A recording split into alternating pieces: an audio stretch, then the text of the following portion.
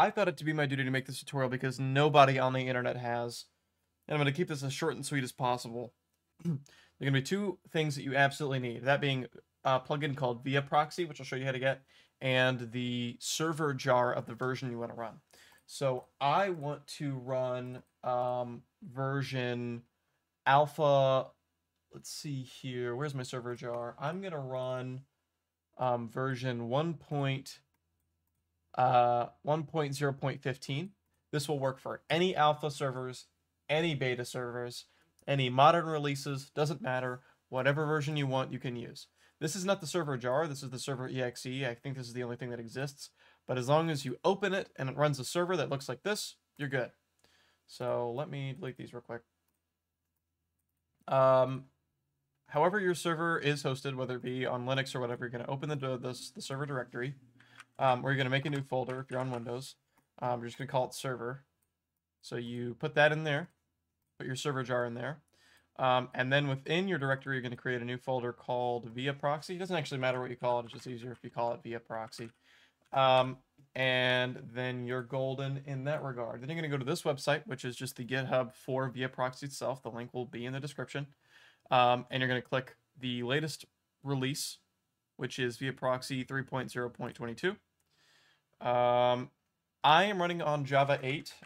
I recommend for the sake of this tutorial that you also run Java 8. And you download the Java 8 jar, especially if you're running a beta or alpha version of the game. So we're going to save it to the desktop here.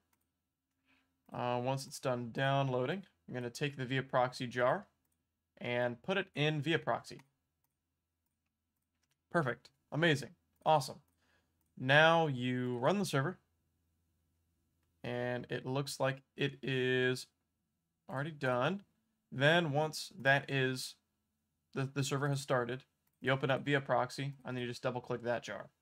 So set the server version to the version that you're running. I'm running alpha, again, alpha 1.0.15. The server address is going to be, just for now, the loopback address on my computer, which is that. And then the bind port, this is important. Make sure you copy this or just remember this. It's 25568. Whenever somebody joins your server, whatever the server address is, put that in here. And whenever they join the server, make sure they put the server address and then colon 25568 or whatever your bind port is. I wouldn't really change that. I would keep it at this, but for craps and giggles, I will show you how this works. So I'm going to go on version 1.20. Also, make sure you click the start. I didn't click the start there. I'm going to go on version 1.20. Make sure I'll open the alpha version too. Just so that we can make sure that it's actually working. So here's the alpha version. 1.7. This is just because I'm not hosting the server to a public address yet. I'm going to connect. And you can see that through the alpha version, I can join the server, which is phenomenal. Then we'll go on the 1.20 version of the game, which is super loud. And we're going to do a direct connection just real quick. Or if you add the server, you'll add it with whatever name you want. I'll name it alpha. And then the server address is going to be, of course, whatever your address is. Mine is just the local address right now, or the loopback address, excuse me. And then you're going to do the bind port 25568. If you don't do that port, it's not going to work.